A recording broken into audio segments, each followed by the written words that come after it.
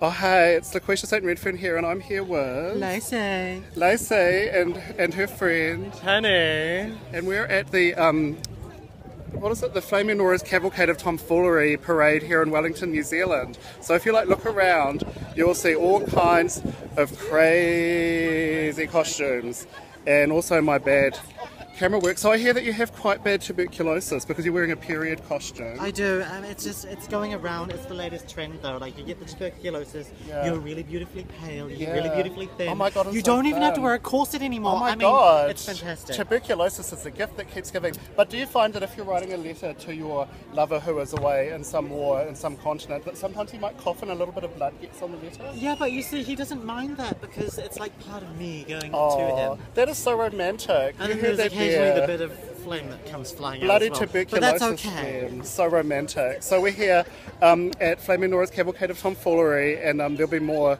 to come. People are calling me. They want me to hold a flag.